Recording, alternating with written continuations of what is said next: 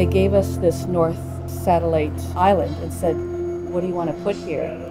We looked at it, and what we really wanted to do was to do something monumental, because that's what the Pacific Northwest Forest is for us, is this mythical, mystical, monumental environment. I'm Metz&Chew. I'm Jacqueline Metz. And we met and started working together 24 years ago. And we've been doing public art ever since.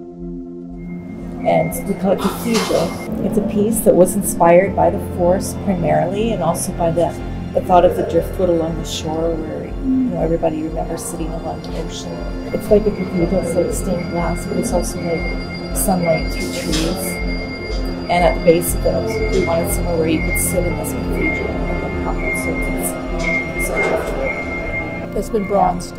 Yeah. Cast in bronze. Cast in bronze. So the glass was done by Meyer Munich. They're 5th generation glass and mosaic fabricators.